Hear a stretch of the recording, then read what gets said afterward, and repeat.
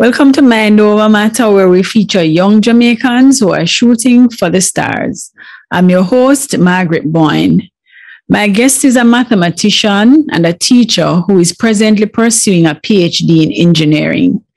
Hailing from Greenwich Farm, his early childhood was tough, one of poverty, but his story is one of inspiration that tells us that we are not limited by our circumstances.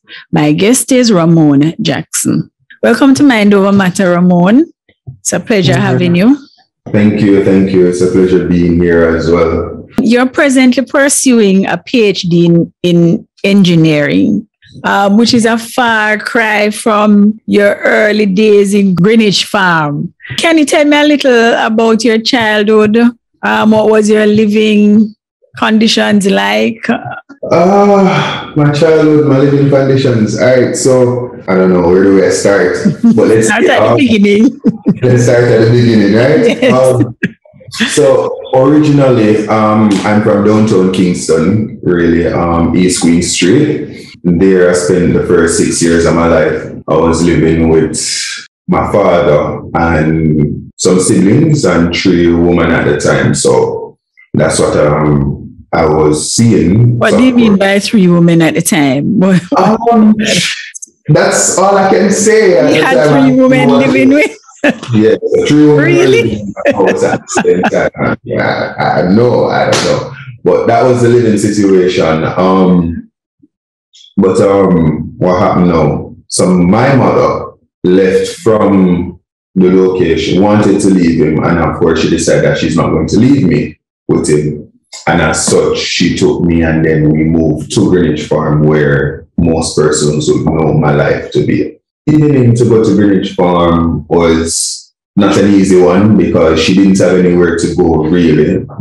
She didn't have a place for herself to go. So what happened was that she went back to her mother's house, where we were just sleeping on the floor until she found something somewhere that we could live.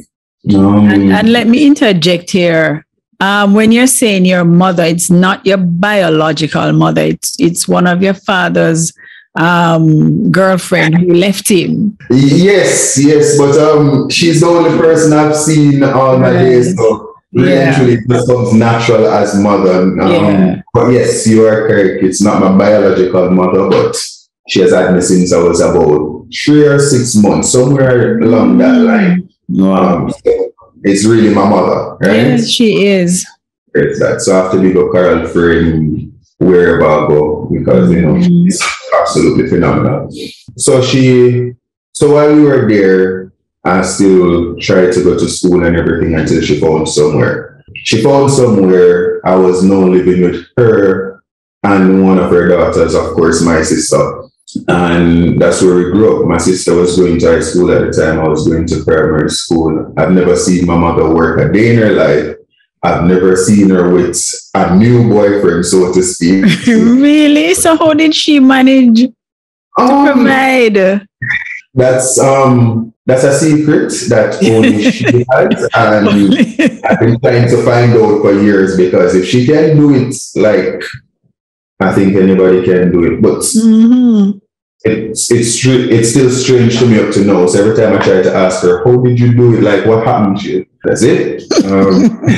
She don't know either. But so she not working, she not having a boyfriend to say here. I still trying to figure out how she did it. But what she could do, what she did, or whatever happened, we tried to get lunch money to go to school.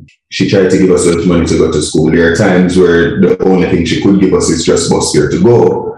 And that's what we did. So we get the bus fare to go and then we just walk from school. I was going to Maxfield Park Primary at the time. My sister was going Ramone High School at the time. So we were just a stone throw away from each other. Of course, one of the things is that she would give my bus fare to go and come 1 and 2 days. And that was $20 at the time for bus fare or taxi fare. So what I would do is take the $20 to go to school and then use the other $20 to buy the bagabula, the Nutribula. Mm-hmm. So buy Nutribula and then walk home and then mommy and I and my sister would have something to eat for a couple of the days. So that's what I would do. I don't tell her that's about to walk home, but of course if she sees me, she can be like, you're by Gula. Yes. But I had friends to walk home with, so it was really okay for me to just do that. I hear that they cut out Nutribullet now, which makes me sad because persons like me and other persons like very dependent on Nutribullet. We were heavily dependent on it. So to hear that they cut it out, it's really sad.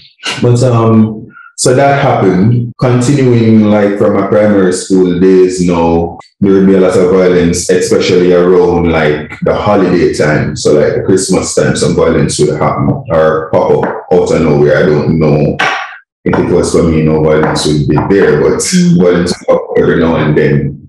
So that would force us to really stay inside, not go anywhere. There was this one particular incident. It didn't happen to me, it happened to a friend of mine at the time, where he was just coming from school, primary school, just the same.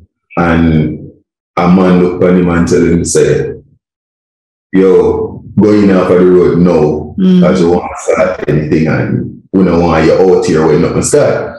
And I was like, bad man back then had some principle about them. What's today? Not saying that I'm promoting, but right, I understand. I'm saying principle back then, what's happening now, and those are some of the things that we had to go through. A lot of times we want to study, a lot of times we want to play. We just have to lay on our bellies under beds or lock up in our bathrooms, just trying to get away from all of that.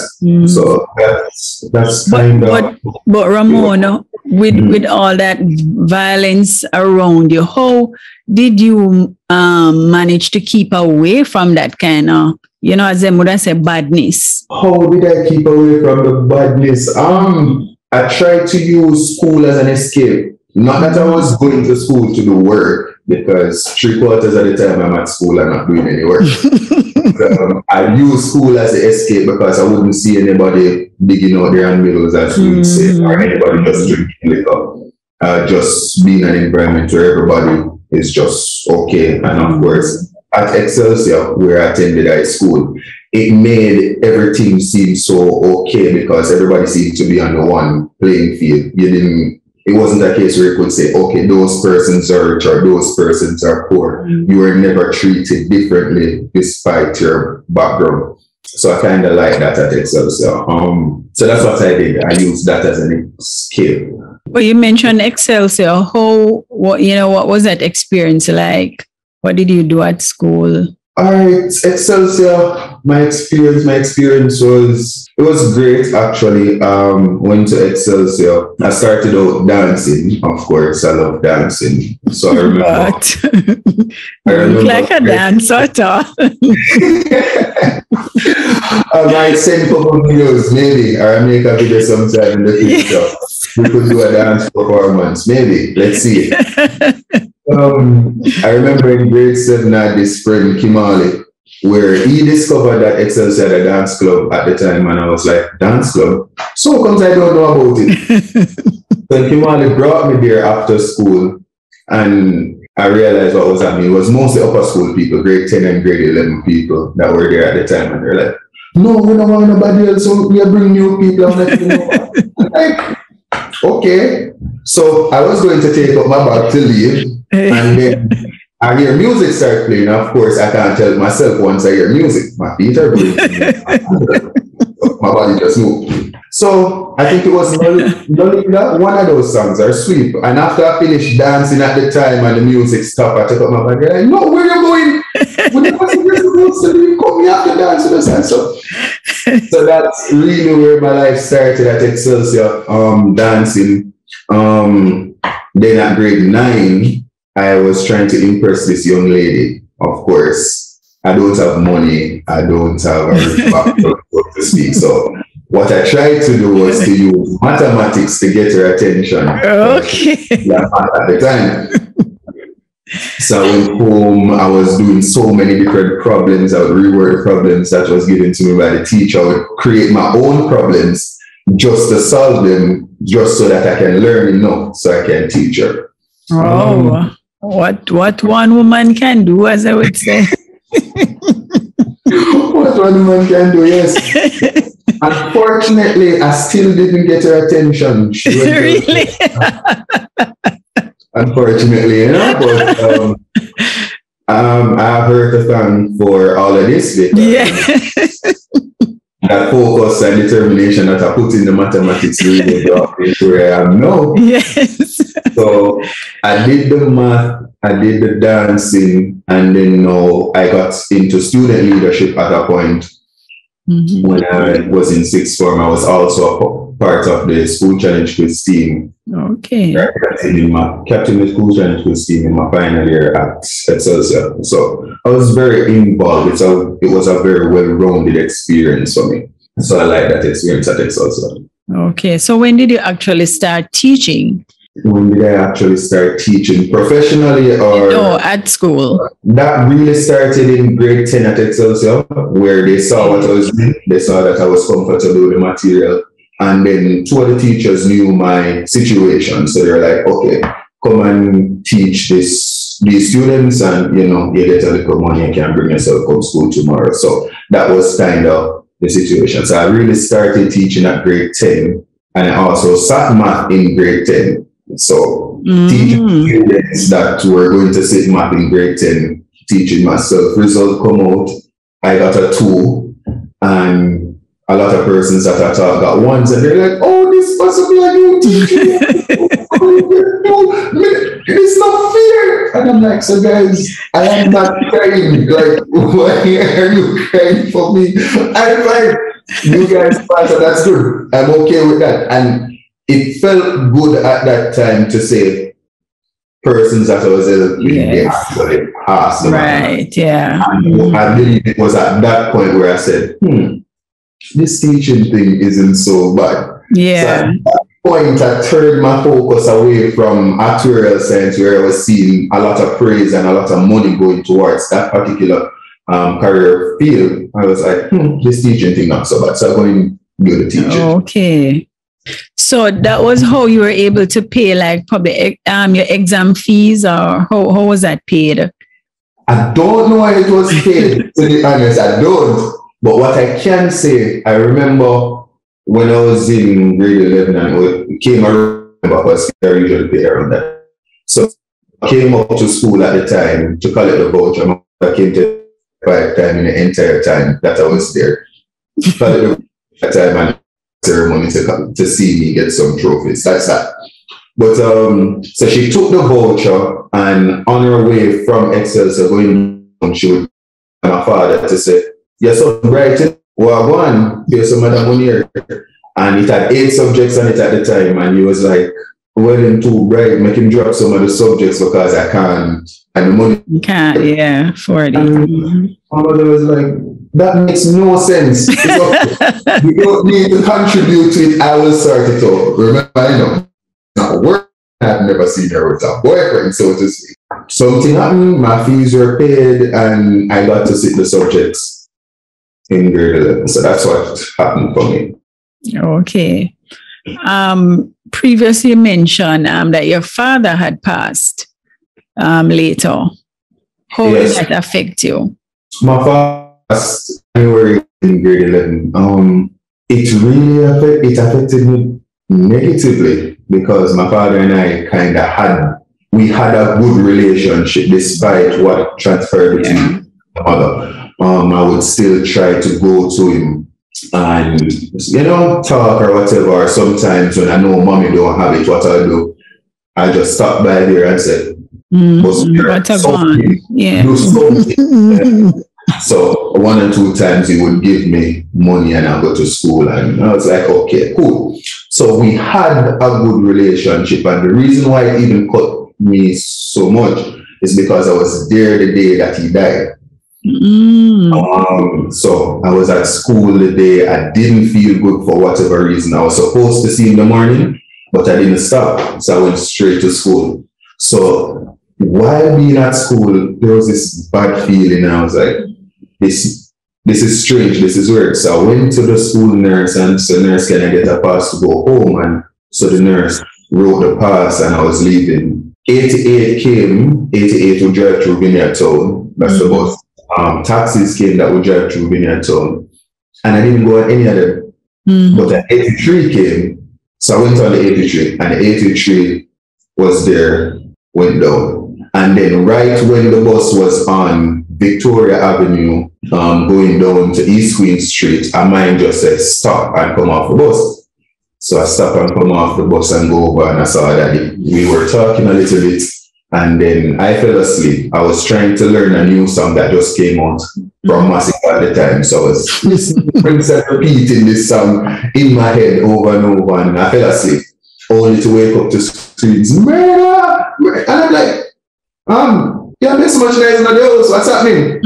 So she said, murder, somebody help. And I'm like, okay, so I went around the room now and I saw my father lying flat on his back. So I was like, okay, you can stop the noise and go find somebody to help me lift him up. Me alone can't lift him up. So she went for somebody to help me to lift him up and put him in the car. And after I put him in the car and I got dressed, that bad feeling went away that I had.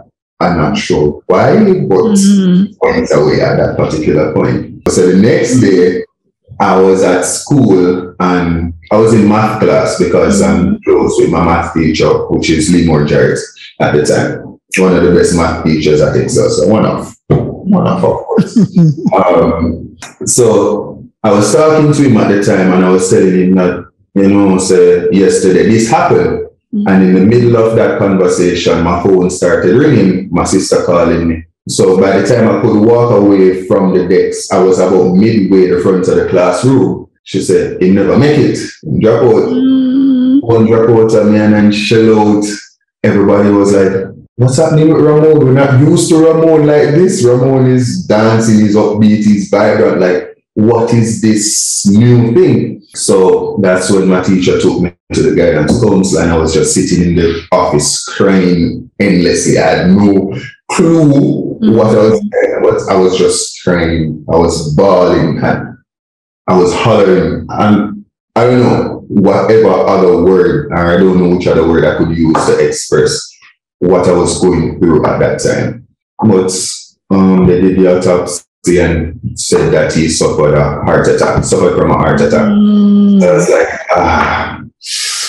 So that really affected me. And it affected me negatively, as I said, because I wasn't able to complete a lot of the SBAs that I was supposed to complete at the time. So I had accounts SBA, I had print business SBA because I was doing business and sciences because I was really on the path of becoming an actor.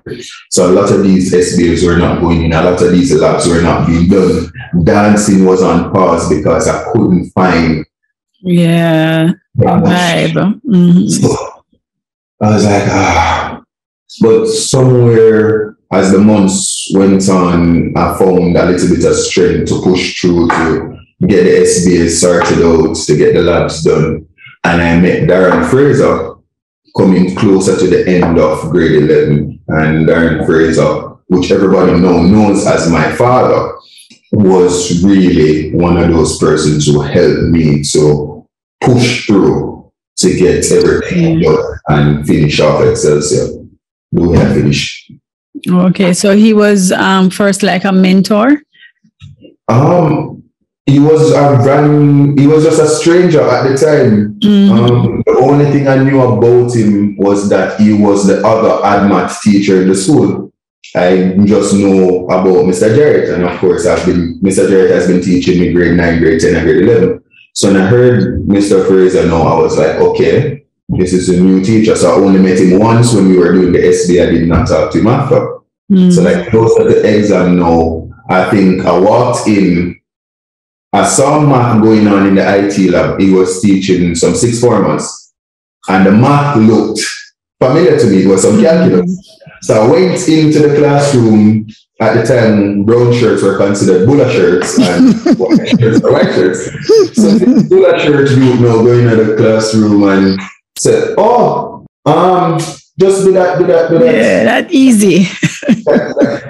And of course, I wasn't 100% right, but the concept was there. Mm-hmm. So at that point, Mr. Fraser saw me like, we can work with this young man and see what can come of it. So that's kind of where it started. So it started out as just mentoring, as you said, a stranger mentor, and then he's my father. Okay. Yeah, so that's where we are now. Oh, so you actually left your neighborhood at that time, Greenwich Farm? I didn't. Or you were still living there? I was still there, but I didn't leave Greenwich Farm until sixth form. Okay. Like sixth form. That's when I left, so I could get a change of scenery. So to speak. But of course, I visited frequently. It was like I was still living there. Yeah. Okay. You did your first degree at University of the West Indies. How did you finance your education? So of course, I couldn't turn to mommy to say, mommy, to pay tuition, because if mommy couldn't give me lunch money, she had to pay tuition. And of course, even though daddy was there, I did not want to burden him. But of course, I still had no idea what was happening. But of course, daddy knowing what he knows, as he's very involved and he tries to research a lot. He always tries to help people. So he found a bunch of scholarships. At the time, the Ministry of Education had just revamped some scholarships for teachers that they wanted to put in the industry. So I was like, okay, let's apply for this scholarship. And then my MP, Member of Parliament at the time for my constituency, was Professor Miller. And she heard of the things that I had achieved and said, okay, I want to meet him. Okay. So, and meeting with her, she had agreed to pay my tuition for the year. Awesome. So I was like, okay, all right, things seem to be working out, I guess. So I can definitely do this. So I was now able to afford accommodation, because she was like, okay, no way I'm letting you stay in the community. I think you'll have a better life living on campus. You will have a more rounded experience on campus if you're living there. So I moved on Taylor a little bit after, but I was still hesitant as to whether or not I wanted to live on campus.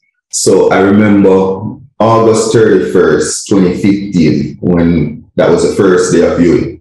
So I went to UWI. I was supposed to meet with Portia that day again. So I left UWI, go to the meeting, and then I had to go back for a class in the evening. I was like, this is not it. This is not it. So I just left and I said, okay, I want to board now. So I moved on the next day. Of course, I didn't have much to move on with. So I moved on just a sheet and 2 pieces of clothes, because I didn't have much. Yeah. Right? So what that did, even though I had the scholarships no paying for my tuition, I still didn't want to say, mommy, I now need lunch money, or daddy, I now need lunch money. I was like, okay, what can I now do?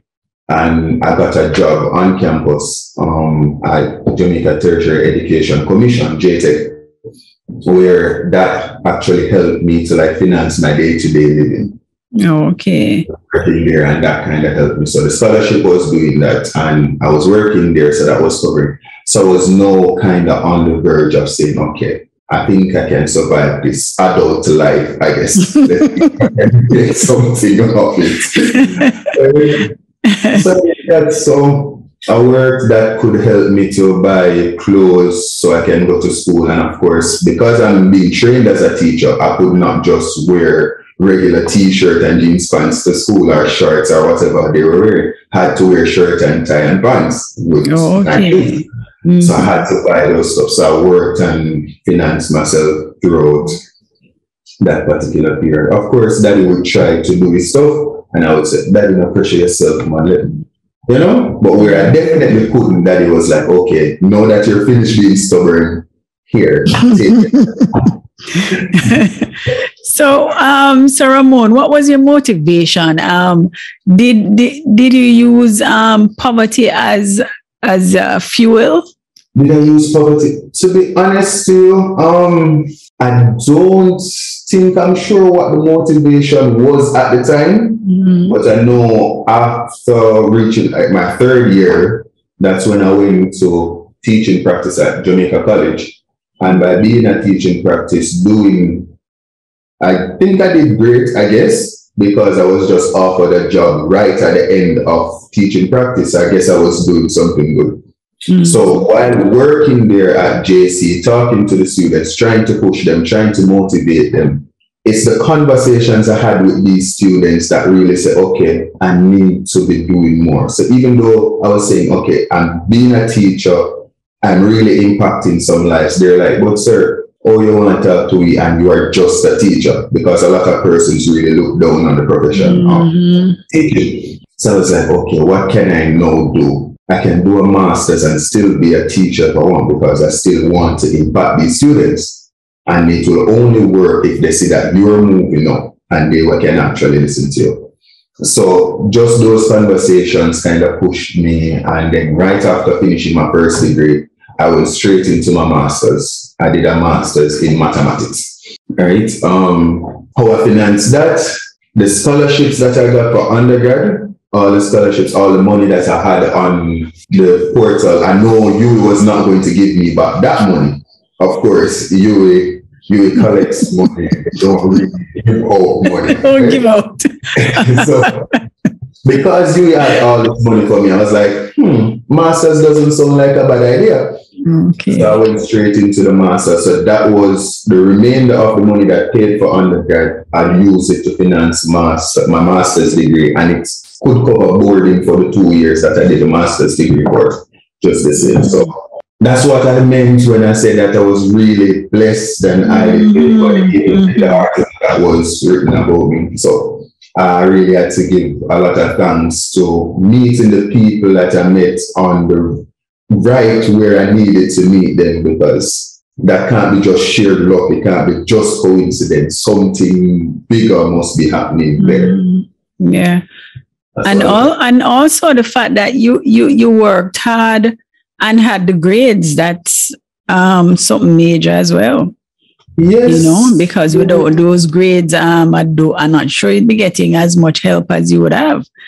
So I looked at it and I was like, this first semester thing doesn't seem too right, and I failed that course. All right, I need to do better next semester. Next semester came, I ended up failing 2 courses. And I was like, what? Courses? So, and that's when I was like, okay. So what was happening at that time? I have no clue. But what I can say is that in second semester, I decided that I was going to go into student leadership. But it was not the student leadership, so I'm not going to blame it on that. So at this point, I'm now a student. I'm a student. I'm working. I'm now in student leadership because I was the president of my faculty for the upcoming year, based on how the elections were. And then I was also on teaching practice. So there were several things going on. Several balls in the air. But then I was like, okay, I need to do this. So the second year came now, and I was like, hero, I feel no more course. It's not going to happen. And as a student leader now, I was like, I need to be setting an example. I can't be a student leader and be failing courses. How will that look on the student population? So in second year, I continued. I failed no courses for first semester, no courses for second semester. I was like, okay, I like how this feels. And at this time, I was even now doing much more, because here I was ambassador for Taylor Hall while I was the president of the Dance Society at Taylor Hall. I was the student leader president at SciTech. I was involved in volunteering a lot of other places. So I was really all over the place, but I just had to make sure that that one area that is very important, the reason why I'm at UWI, I had to make sure that was done. So you're presently doing a PhD in engineering. Tell me about your research. All right. So my research, all right, as Isaac Newton said, if you're not able to explain it to the small basics, like just a child playing with a toy, then you really and truly don't understand what it is that you're doing. So let's see if I can explain. Go ahead, yes. All right. So what I'm looking at is control systems. And what are control systems? I think it's called systems that can be controlled. So let's look at some basic control systems. For example, we can look at sprinklers, right? Some persons would have sprinklers at home and it will come on at a particular time, let's say early morning and late evening, because you don't want to water during the day. So that would be an example of what you would say an open loop system, because it just comes on regardless, right? Now, if it is that it rains, the sprinkler will detect, the sensor in the sprinkler now would detect that it's the ground is a little moist, so it wouldn't bother to come on. And that would be an example of a closed loop system, all right?